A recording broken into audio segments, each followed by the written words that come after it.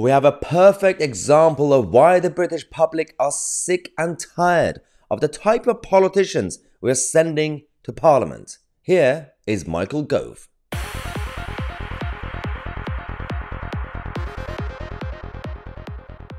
Now, there's nothing new about this type of news updates. We've seen all the type of politicians. Keir Starmer is a perfect example of a clown who keeps sitting on the fence, promises one thing to one group, goes over there and makes deal behind closed doors. One day he's anti-Brexit, the next day he loves Brexit. Rishi Sunak is another one.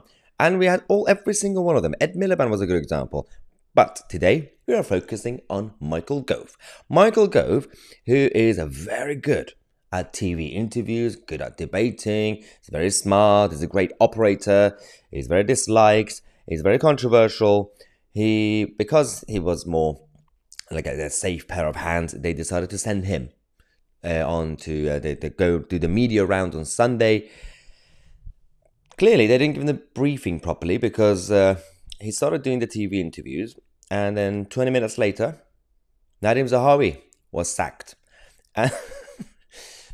So the first part of the interviews, he said one thing, and then he completely said the exact opposite the next bit. Watch this video. This edit was done by Guido. I know that Nadhim wants the thing done with.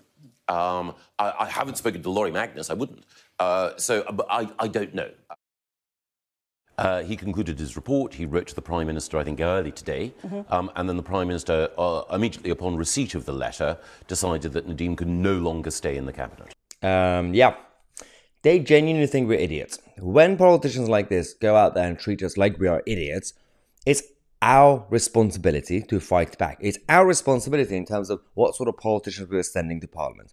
When it comes to the level of intellectual debate that we're having in British politics, it doesn't just apply to Parliament, but it's across the board when it comes to British politics. And if we want to have some sort of sanity, we need to do something about it. The people. I know we are assuming that we don't really have any power.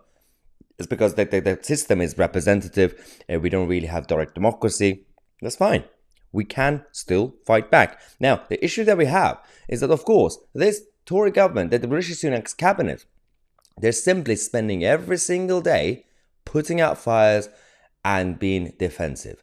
They're not coming up with any new policy ideas. They're not coming up with any new vision. And they're completely all over the place. And I've been repeating myself these days.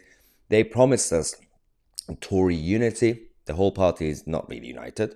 They promised us grown-up politics. They said no more scandals. Rishi Sunak has already been fined. He's been fined twice, the fixed penalty notice, more than Boris Johnson. He has also been witnessing a number of scandals every single day, from Nadhim Zahawi to Dominic Raab, Grant Shapps photoshopping Boris out of pictures. It's been absolutely crazy. What happened to the grown-up politics that we were promised? It's not there, is it? Well, we're going to keep an eye on all these issues. We're going to take a quick break. We're going to come back in half an hour. We have a number of other news updates for you guys to see from this channel. We got the latest update on the uprising in Iran, as well as the latest from Scotland and the SNP government.